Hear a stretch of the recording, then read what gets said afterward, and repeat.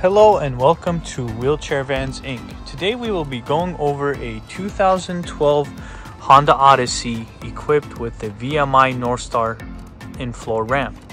To operate the ramp, you'll hit this door button here. That is going to open the door, lower the car, and then of course deploy out the ramp.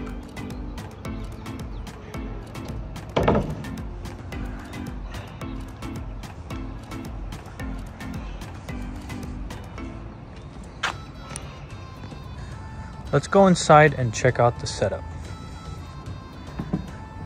In the middle, you will have the wheelchair user.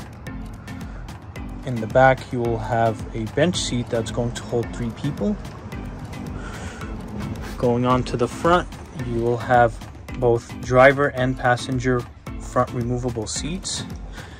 And this van here only has 20,000 miles.